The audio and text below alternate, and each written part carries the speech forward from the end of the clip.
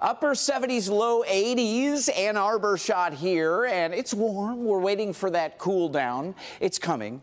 We have these northwest winds. You'd think, woo, man, is that cooler. Not the case, really. It's still a little on the muggy side. Highs around 84, 85 with a little humidity still, and shower chances between now and maybe 2:30, 3 o'clock would be primarily east of I-275, and we do have a baseball game going on. Can't rule out a couple of showers, probably really fired up more so over Lake Erie, southern Ontario.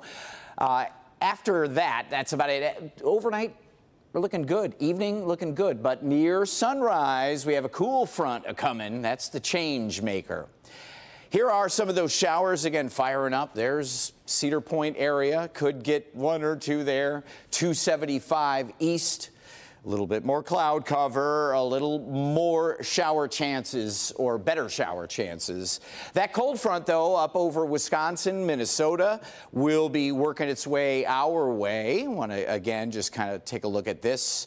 1, 2, 3 o'clock. That's about it for today. And then some storms racing in here.